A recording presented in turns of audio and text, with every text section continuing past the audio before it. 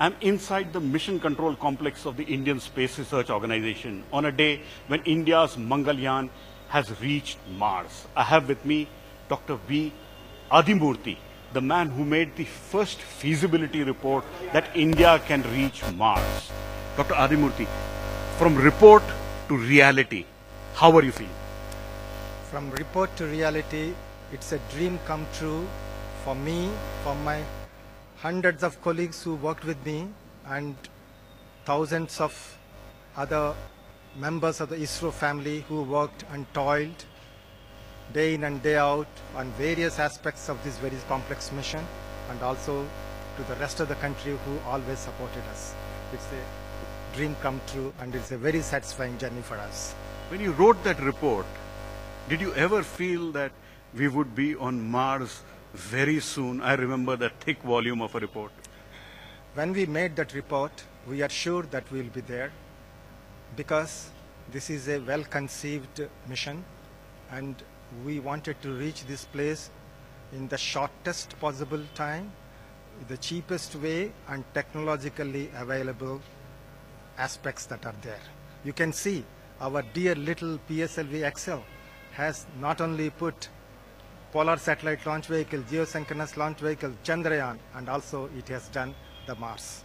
And then we have designed specifically the trajectory aspects of the launch system and the interplanetary system, which is tuned for this thing. So right from the beginning, I know when the calculations have been done, have been vindicated by all our colleagues, I know that this will be a success.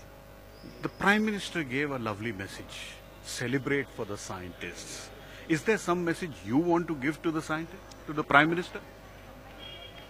As far as scientists are concerned, I believe no celebration is required, because the celebration is the very fact and the very activity of doing the science, doing the work. That is the satisfying aspect of it. I don't need any other further celebration. The very journey to reach this goal is the satisfying aspect that I look for. No further thing is required. So now you are really on Mars. Will you sleep tonight, or like Arunan, you will spend sleepless nights? Sleep is no problem, because if there is great anxiety in the mind, then the aspects of the success and failure will come.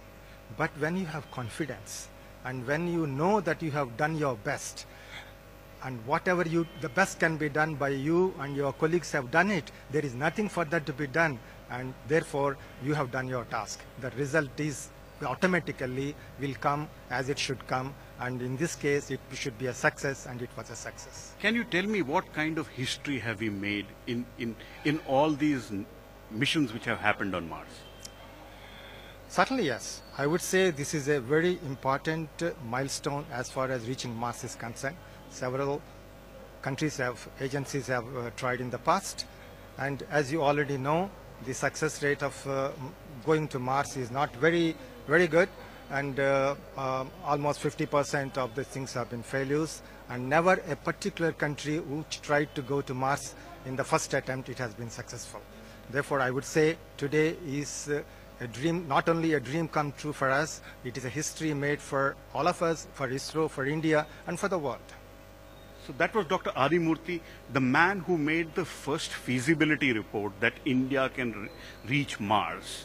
A man who has now seen report to reality, saying dream come true, and global history being made. Not many people in their lifetime can see the kinds of achievement which Dr. Adimurthy has seen. From inside the mission control complex of ISRO, with camera person Alphonse Raj, Pallav Bagla for NDTV.